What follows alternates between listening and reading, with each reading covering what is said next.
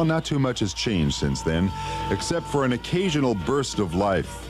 And one of the only live and certainly most alive weekly television shows is Saturday Night Live. And out of Saturday Night Live has come an array of characters familiar to us all. The Coneheads, Saturday Night Samurai, Roseanne and those wild and crazy guys, to name just a few. One night last year, we were introduced to two new dark characters. They were dressed in black suits, white shirts, skinny black ties, shades, and lids. The Blues Brothers, Jake on vocals and Elwood on harp. They had come to remind us of a fascinating music we rarely hear today. You're hearing some of it behind me right now. The Blues Brothers are Dan Akroid, Elwood, and John Belushi, Jake. A few weeks ago, Akroid and Belushi and I sat around in what John Belushi calls the vault, or the sound room. It's a small room in John's New York City home, with carpeting covering the floor, the walls, and the ceiling. The room contains thousands of records in and out of their jackets, on shelves, on the floor, in corners, and under the couch. A superior sound system, an electric guitar, empty beer and pop cans, and an assortment of cigarette butts. It had what one would call that lived-in look. After about an hour or so of listening to records passionately selected for us by Akroid and Belushi, we asked them where this passion for the blues started. John Belushi was the first to answer. I had like my own club, you know, where I would hire groups, and Dan Fogelberg worked for us, you know, way back. And like open up for us, and we like work for like $7 a show. And I'd always put it in my satire, you know, so I figured I was accepted in acting was a little easier. I mean, I got the jobs. It was a steadier gig. I could do what I wanted to do. I didn't have to... Maybe you weren't that good a drummer. No, yeah, I don't know. I don't do it anymore. I did play with the Dead Boys so once. Did you play with the Dead Boys? Yeah, sure. I played at the Johnny Blitz benefit. So I played a couple songs there. But, so it was mostly like white rock and roll that I was into for a lot of years, you know. And...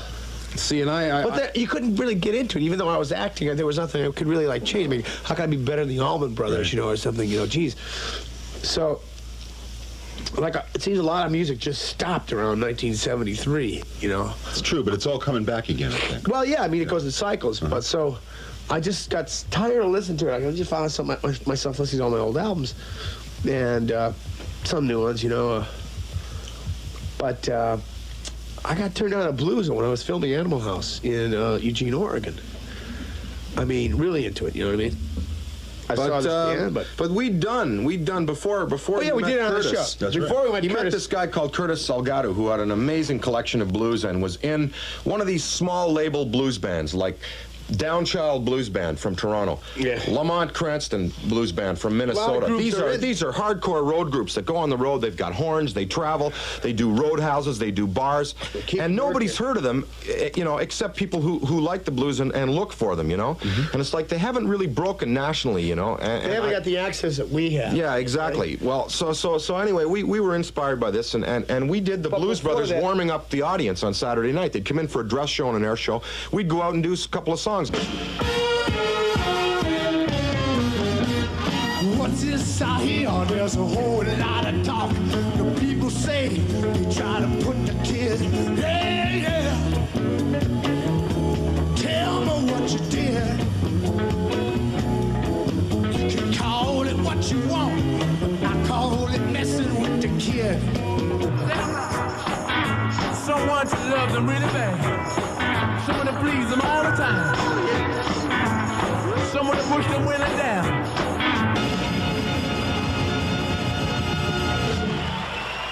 KOLA, San Bernardino. So he wanted to hear it, and we learned it, and we did it on the show. Then he went off to film Animal House. I stayed. I could have been in that movie. Well.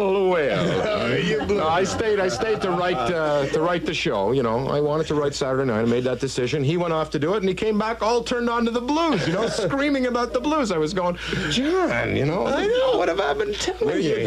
Where have I been? Well, I mean, I'd been listening to it. You know, because also early Stone stuff was R&B. You know, but I have the typical image that most people have, you know, of the blues. It's that it's boring, it's this, but it's very funny, you know, they don't understand. And it's fun. So this was a whole new area that it started to excite me. So I figured, geez, if it excites me so much, it must excite other people. Really? Because you're a boring guy. I'm a boring guy. I'm excited. What the hell? Probably everybody will be excited. Who knows? So, and the people. I spent the last year when I wasn't working, you know, carrying around, trying to learn as much as I could, you know, about blues. I mean, people had learned, you know, I'd ask people about it. They said, oh, God, I know all that stuff. You know, I learned that, you know, 1961. Yeah, because every player alive I was trading now. baseball cards at that time. I didn't know anything Exactly, about and every player alive now, you know, from all the bands, that's where they got their roots. That's yeah, right. So it wasn't my roots, you know. It was like white rock and roll into, you know, black blues back, you know, it was a step. You're totally into it now. Yeah.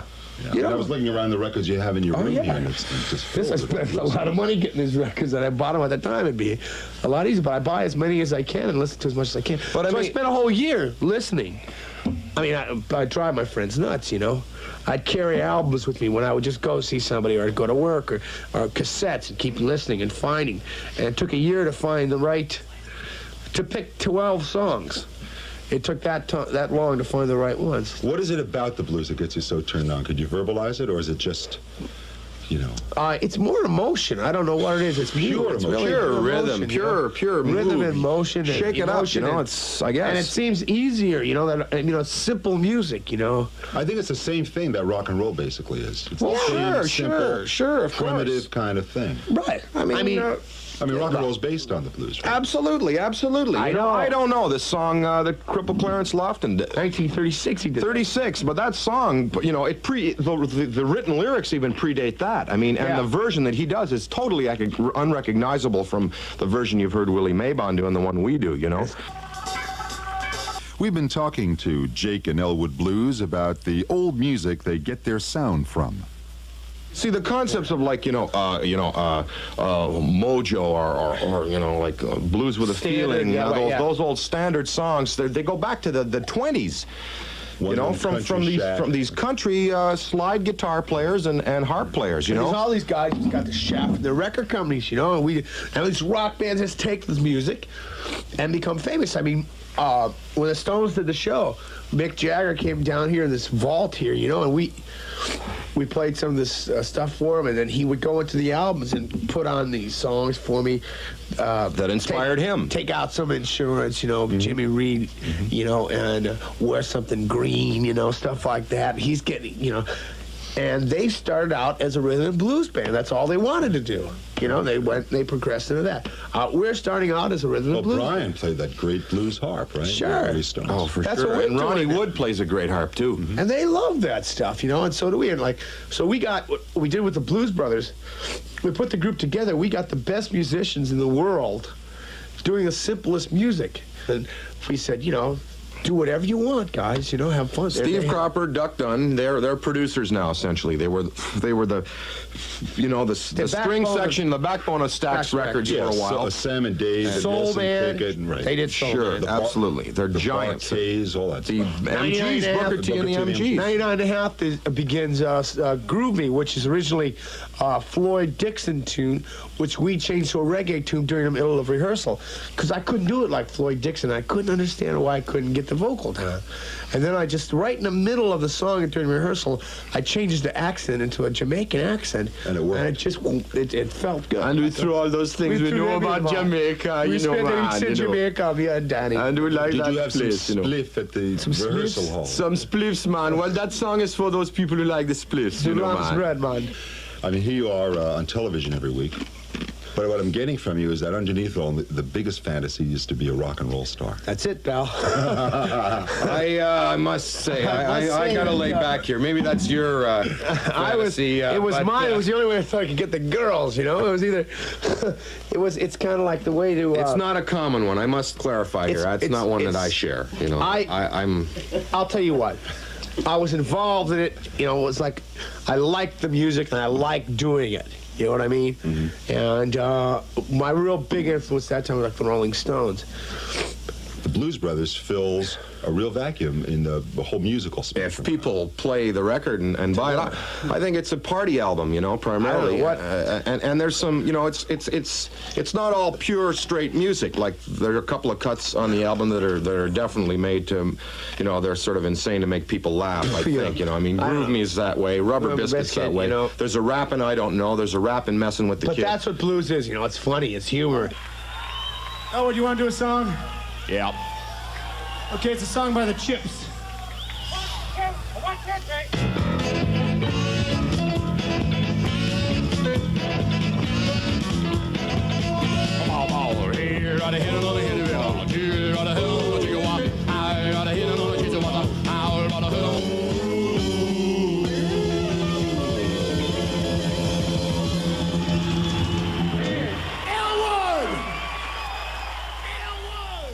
Well, I think we're ready for a blues revival because everything, you know, whatever goes around comes around. Really, there's so many, and I hope it helps the people who are playing in blues today who are still happening. Like Muddy's out there, you know, he's happening. He's at the bottom line. You can see Muddy Waters, you can see Albert King, you know, Fenton Robinson, Lightning Hopkins, John Lee Hooker. He'll come to your town and play Boogie Chillin'. I mean, he'll do it. You know, it's like they're around. They're accessible bookers. You know, guys. Yeah, you got to do that. I mean, so we got excited. I mean, we were excited about it. Maybe we're a little naive, you know. I mean, well, we're white bread naive. White is what we are. A lot of cynical people in the rock business, you know what I mean?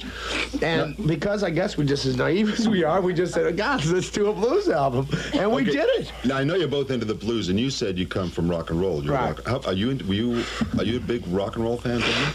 As I say, you know, mainly it was trying to catch whatever soul or R&B shows came through Montreal or the area that I was living in, you know. And jukeboxes mainly, and you know, like Mustang Sally. I gotta say, I love Mustang Sally. That's where my head's at, you know. Yeah. So you've always been into. I never heard of the Allman Brothers before he turned me, because I'm from Canada, you know, and we're all ice heads up there. We're half frozen half the time, you know. The lobe falls asleep, and that's it, you know. So he turned me on to the spring. Yeah, right, exactly. Thaw time. He turned me on to the Allman Brothers. I'd never heard Southbound until we took a drive down south. He played it in the tape. Did you like it? It was a symphony. It was fantastic. You know, here it was. I was hearing real American music. You know, on a modern scale for the first time. You know. But that's mostly blues. You know, but more. The Monkees is what we got up north. You know. I mean. John, somebody told me that you were a big Black Sabbath and Led Zeppelin fan. He is a heavy metal freak. He won't admit it now. Yeah, when we walked in here, the record that was on the turntable was Black Sabbath. Oh yeah. I gotta tell you that. Sure. On John Belushi's record player, that was what was sitting there. Are there standout shows in each of your minds? Are there little gems that stand out in your mind? Every show, every one of those Saturday nights has got like a real turkey or a couple of turkeys in it and a couple of gems, you know? Every writer, if he chooses to, can produce his own piece. Right. Go out there, and that's what Lorne Michaels has done. He's given everybody, he's saying, listen, these are the facilities you can learn how to produce if you want. That's what we did with the Blues Brothers. I mean, we said we got the contract to do it. Then we would do just what we want to do. We do what we want to do. Like if anybody suggested, well, we want to do this song, I'd listen to everybody. You know, we listen to who to get for the group, what group to get, and say yes, and then go and do what we wanted to on our own. You can't be forced to say you have to make a single. We had a meeting. Either we've got the goods or we don't have the goods. You do what you do. You can't try something that But on a particular show, isn't like time allotted to each one of you? Because like everybody gets a spot. Oh, you mean on Saturday Night Show? On Saturday Night Show. Sometimes on Saturday Night Show. It depends how it's written. You know, it depends who gets what and how the writers feel who can do the best job in whatever scene, you know. Sometimes I like to do as little as possible because it was last year I was flying back and forth to the movies and I just said, please don't give me anything. For this season, you've been doing quite a bit on the first bunch of shows. Yeah, they've been throwing me in there. Oh, sure. People who are into barbed wire, into Saturday Night Live are so into it. I mean, and there's a tremendous fascination not only with the show but with the whole process of live 90 minutes every week. I think most people are aware that it's a tremendous I mean, it's just a tremendous undertaking. I would not do television if this was live. Like, yeah, there's no way. I mean, the slime prime time stuff is not for me or for us. We don't do that stuff. Live TV is exciting. There's a risk there. Tape TV is not exciting. Risk. I mean, a live album is exciting to do. A live show is exciting to do, exciting to hear. That's why this album is exciting. This next song is going to feature the horn section.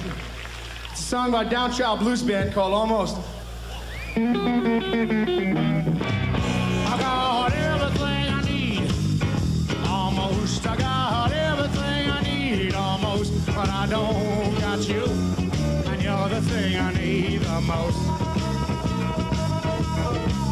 I got a car that I bought, won't get me far, got a wish on a star.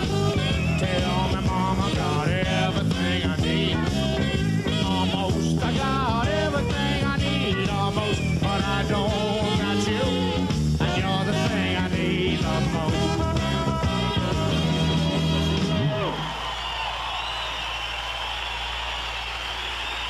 I guess people pretty well know that we're, that he's Jake and I'm Elwood. I know these are the characters, the alter egos we take on, because the whole thing is a theatrical thing. We come from a background of, we worked in Second City, which is an improvisational theater school. I might say it's a school because it teaches you how to write on your feet.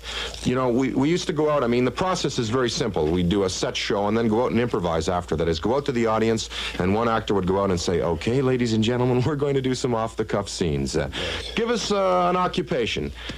Some guy yells out, lawyer. Okay, give us a place.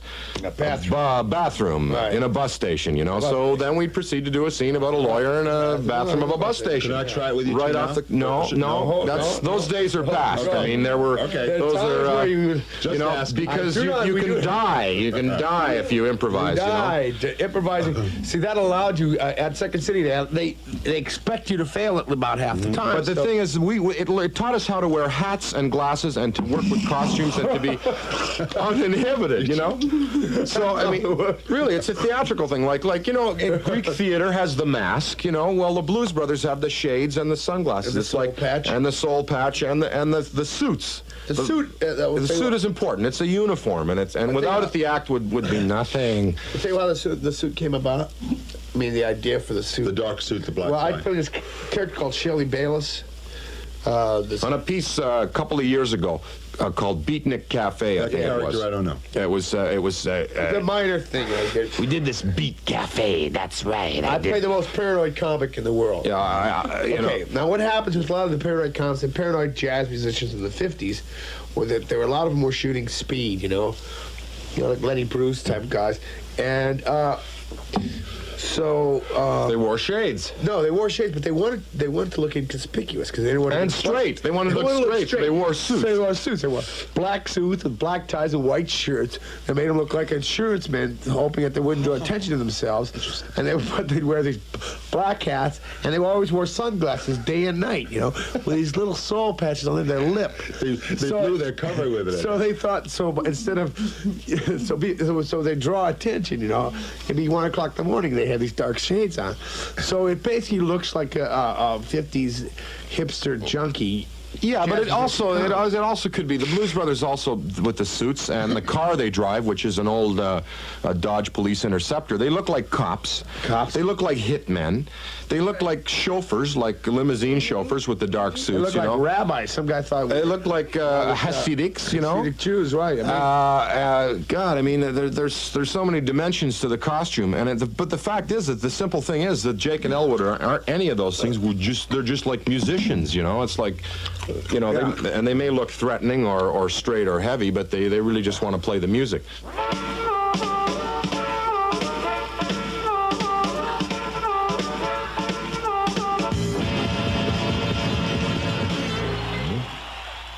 And we'll be back with our conversation with Dan Akroid and John Belushi, relationship between Saturday Night Live and the NBC censors. So we Are there fight any over really it. funny fights? I mean, like a story? Oh, they're wonderful meetings where you know, Lauren is there and the censor, and then the supervisor of the Standards and Practices branch, and then you know, his supervisor, and maybe a vice president Maybe of a programming, lawyer. and they're all, you know, they're all sitting there, and it's talking about Pussy Whip. You know, it's you know, deciding whether Pussy Whip should be a commercial or not, or you know, what is it? You know, it's like Pussy Whip was for cats. It was the yeah, it was the dessert topping for cats. I mean, you know, so Colonel Lingus. it's great. That's right, Kentucky Fried Chicken. That's right. So that's what they talk about there, you know. And they sort of adjust their ties nervously and flinch and smile. It's really great. It's a good fun. It's a wholesome show. It really is. I mean, you know, it's No way! it's who cares? Oh, it is. You don't like it, turn it off. We explain, you know, the context in which something's written, and if they disagree with it and think that, you know, certain words like bulges or head cream or Blowmaster. I mean, I've mentioned hair products here, you know. Yeah. Really. You know, Blowmaster and head cream, they're hair products, folks, you know. That's right. And if she doesn't think they're hair products, or he, the other guy doesn't think they're hair products, well, they, you know, they'll object to it, and sometimes we lose with them, sometimes we win. And hey, bartender. I said, went balling the other night, you know, started drinking and I blew each and all my friends. I blew each and all my friends, which Felt means so good I had to blow again. I mean, and he meant, came up to me and meant that he bought them all a drink. That's what the lyric means. What it really means. Yeah, It really means that, but you know, he thought it was something. Well, we don't something even else. need to edit it out of this radio program because you're just You're not talking going to. about That's right. I mean, it's on another record. Floyd Dixon does it, you know. Went balling the other night. Started drinking and got real tight. I blew each and all my friends. Felt so good I had to blow again. feeling that out of all the not ready for prime time players. You two are like homos. maybe really close, Our what? really close friends. Yes. When did you two meet? Did you go back a long way? Actually, went on the show. Actually, really on the we met up north briefly, Yeah. you know, and backstage at Second City briefly, and I think we did a couple of sets at Second City. That is where we improvised together, and Lemmings up there at the time, yeah. and yeah, John, I think he wanted me for the radio show. You wanted me to come down, for the National Lampoon radio show, and It's a record album. No, no, a radio the show. show. Yeah, it was A syndicated show. that's right. Show. It was about 200 stuff. Good humor, And I good was the stuff. director of it, and I wanted Danny Honor, you know, and he had come, and Gilda came, and Billy came.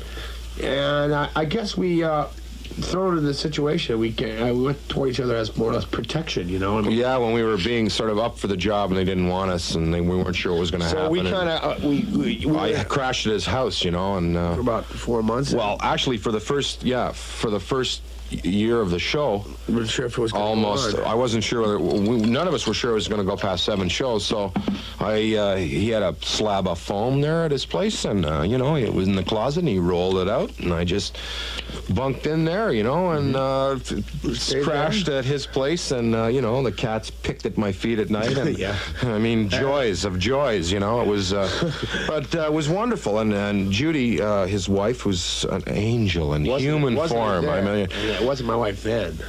that's right. I guess no, because you just got married. Yeah, but you know, your old lady or whatever. You know, she just, you know, treated me fine, like I was a brother, and So we worked out take real trips, good. like, you know, Dan and I would get sick of the show, and we'd get a driveway car, and you know, like a car you delivered to someone an in the old West Coast. 78, you know, we take it and just burn across the country in 3 days with the CB radio just to get away from everything. And then it was kind of, you know, we weren't that well known, you know.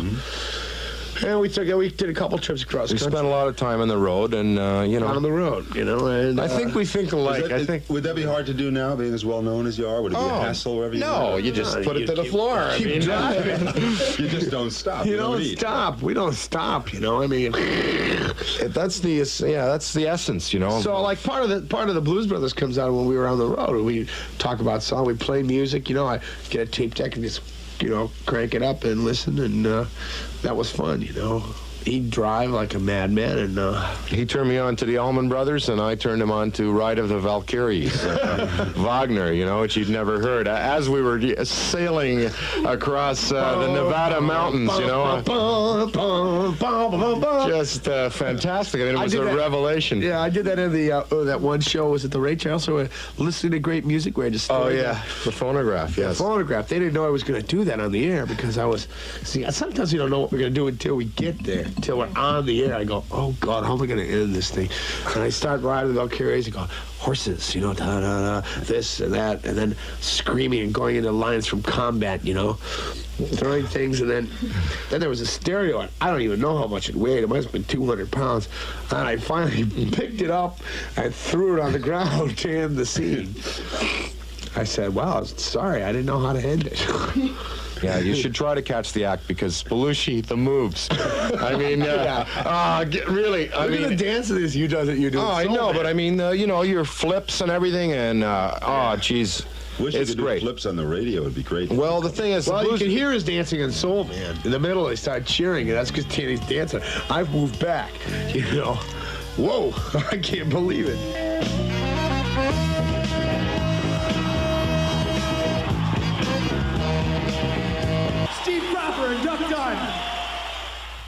Does the kind of burnout factor, we'll call it, does that ever? No. Do you ever think about that? Like, no. How fast people use people up these days? I mean, we'll just have to see. You know, who knows, man? We'll just have to see. You don't go into it. I mean, we're going into. There's a burnout factor in terms of using the media. I mean, this is one of the few interviews. This is what I mean. This is one of the few interviews we're going to do. You know. The whole idea of promotion is an interesting subject. Yeah, because some people believe that without promotion, the greatest talent in the world will not get. I'll tell you, I think so. I think it's true. I don't think so. Oh, definitely. No. I think there's some artists that would never have been discovered if it weren't for proper promotion and handling, for sure. Like, I don't feel like you should do it all the time to promote yourself. I can promote this. I'll promote the band, the Blues Brothers, you know, Danny, you know what I mean? In a way, using myself to promote them. Excellent. You know what I mean? Mm-hmm. You know what I mean? I am. Danny is a harp player, you know? Danny's doing me as a vocalist, you know what I mean? It's like, you know. Yes, but we are under the Bear Man. So we call him the Bear Man sometimes because when he gets up in the morning, you know. But we are under your umbrella. I mean, I think the Blues Brothers came about because of his doggedness and his drive. He pulled these people together, you know. We sat, we chose the songs, and it was like, you know, it was a real common effort, but mainly led by John. You know, it came out of trust and people saying, you know, they say it was real nice to know. They said I wanted to do something, you know. The people say, okay, we'll do it. They weren't sure what it was. I knew what it was. I knew exactly what it was going to be. But they all showed up on that first day of rehearsal. They all came to learn the material because it was Danny and it was me. Because they said, well, if nothing else, I'll have a good time. This is Steve Cropper, Duck Dunn, you know, Matt Murphy, Tom Scott, Alan Rubin, Tom Malone, Steve Jordan, Paul Schaefer, and Lou Marini, Blue Lou. Okay. So they had faith in us and joined us, and once they do that, you don't let them down. You know, once you don't let them down, you know, you have to build a kind of a reputation in the business to do that. Once people screw you, you know, that's what happens. That's the thing about. That's how people get burned in this business, because there are a lot of bastards out there, man. A lot of them. A lot of people looking to rip off and exploit. That's all they want. That's all they care about is money, stuff like that. And they'll use any artist, you know, and it makes me mad. I mean, really mad to see what it does to a lot of artists and a lot of people and a lot of women in the business and things like that, and how they're used, you know, and how they can't really get a break, you know, unless they're sleeping with a photographer or a director or stuff like that. People who, you know, can't just go on just because of their merit, you know. I think that something should be done about that in this business. I don't think we should just sit back and let these people go on. I think they should be exposed and be thrown out. Would you consider yourself an anarchist? But disciplined anarchist, yeah, sure. I'm an anarchist. I guess we have. I feel that one thing I'm not is a professional. I'd rather be an anarchist than a professional. You're an anarchist is one thing. I'm also an artist. I'm also, a good friend. I'm also a troublemaker. I'm also motivate. I like to motivate people. Touch football player, a good swimmer, a bad driver, but a party maniac. Because I think there are too many people just kind of sitting down, letting things happen. If you shake things up a little bit, it creates new areas. Well, they'll never accuse you of not shaking things up, John. I mean, too many professionals. Really. Get rid of them. Thanks a lot. I know that this is a rare kind of thing to just sit and talk into. It is, matter of fact. So thanks a lot. It's okay. Thank you. It was very good. See ya.